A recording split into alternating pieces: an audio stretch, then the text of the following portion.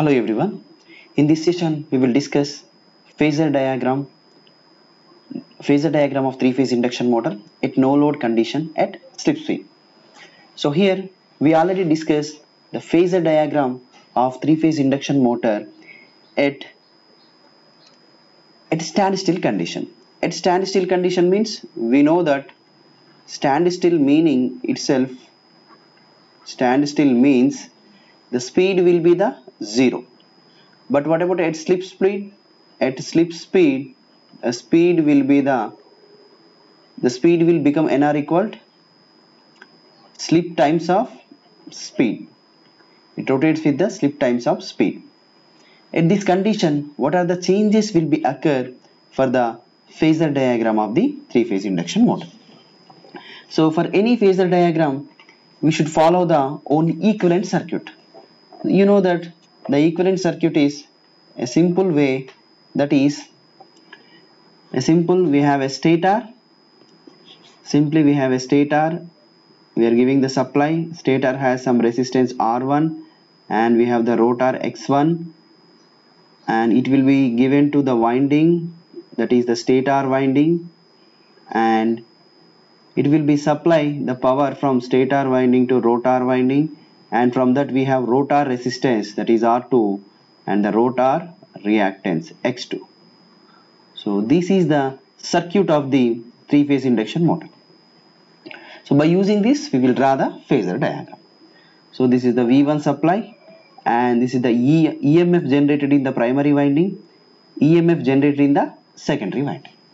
So by using this circuit diagram we will draw the phasor diagram. Here the first thing is you have to draw the induced EMF in the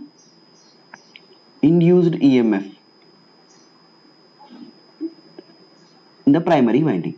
So generally the induced EMF in the primary winding is minus E1. This is the minus E1.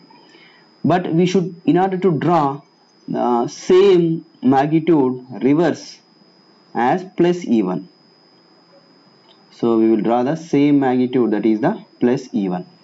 And E1, E2 both are in the same phase, but E2 has less magnitude. So better to take this is the E2. And always in phasor diagrams, for generated EMF, flux having 90 degrees phase. So the 90 degrees phase is like this. 90 degrees phase this is called flux. And in the flux direction always we have magnetizing current, that is the I mu. And for E1 the core loss component IC will be generated. So the combination of core loss component and as well as I mu, we will get the I naught. And here the E2 will be generated and E2 will be supply. The phi 2 will be lagging current. So the current generated in the circuit we can take it as the I2. And the phase difference between the E2 and phi 2 is, for rotor we can take it as phi 2. The exact I2 will be generated in this winding is, you can take the I2 dash. Now the combination of I2 dash and I naught. So parallel to I naught, and next is parallel to this. The combination of these two things, we will get the I1. So this is the complete current generated from the stator circuit. So here, and what is the remaining thing? We have some drop across resistance, drop across reactance. Here drop across resistance will be, so we need to find out I1 R1 means this is parallel to the I1. So we have, this is the I1 and R1, and remaining is I1 X1. I1 X1 is always I1 X1 is always, so better to take 90 degrees with the I1 R1. Just take it as 90 degrees. So this is the I1 X1. So therefore the combination of these two things, that means E1 drop and drop across the resistance and drop across the reactance, it will give the supply voltage. Just combine it.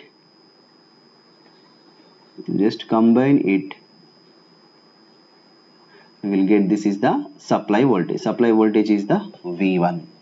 Supply voltage is the V1. Okay. So this is about the complete phasor diagram of three-phase induction motor at slip speed.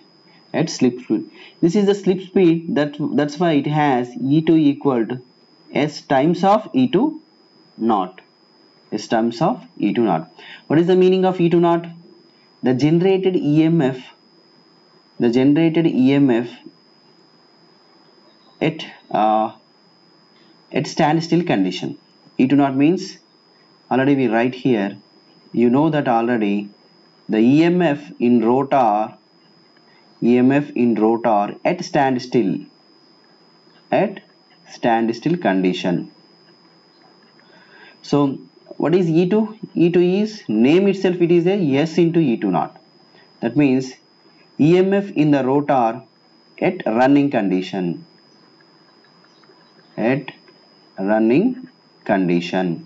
Okay, so this is the phasor diagram.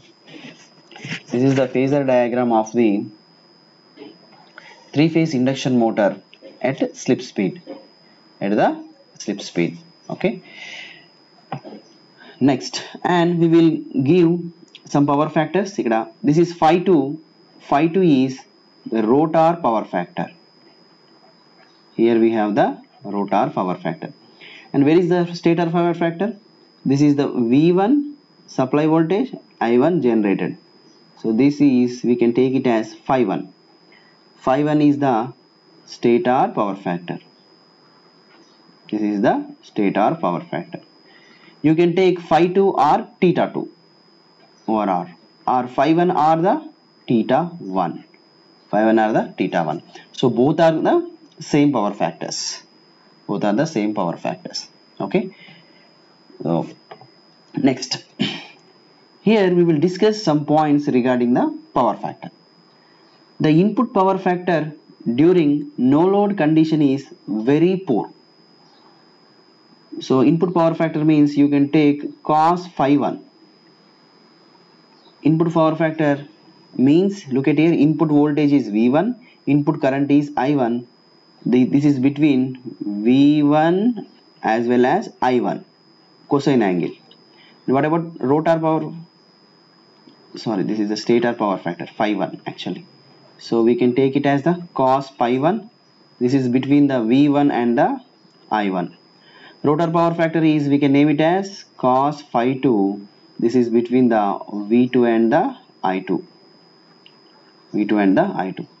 Here, the input power factor during no load condition is very poor. This cos pi 1 is input supply, input current.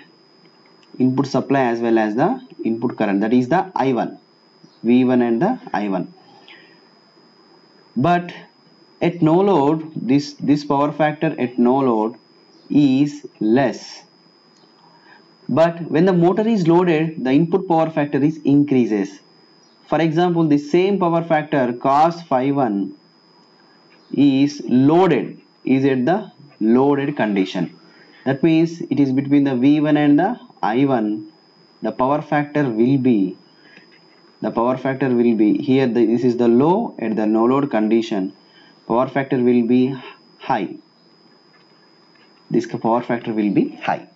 That means during no load condition is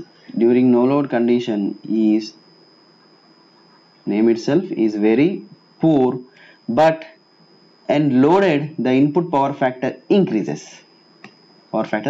Second condition, the rotor power factor, this is for cos phi 2. The rotor power factor is cos phi 2. It is between the generator EMF E2 and generator current I2. Yes, better. It will be better when low. So when it is at the no load condition. It is at the no load condition. Same power factor cos phi 2 at load condition. Here the cos phi 2 also between the rotor induced EMF and the rotor current will be better. So it is decreases slightly, but it is the better. It is the good one and it is the low one. Next, what about the induction motor power factor? Always induction motor power factor is lagging. Always it is in the lagging mode. For synchronous machine, it depends on the nature of excitation. So when we are discussing the synchronous motor means nature of the excitation. Synchronous machine itself, it has two supplies. One supply is for the stator, another supply is for rotor. Rotor supply especially for the flux. Next, what about transformer power factor? It depends on the load and nature of the load. It depends on the nature of the load. From all these points, but the power factor of induction motor always lagging. Always lagging. It always requires the flux. Okay. So this is about the phasor diagram of three-phase induction motor at slip speed. I hope all of you understand the session. Thank you.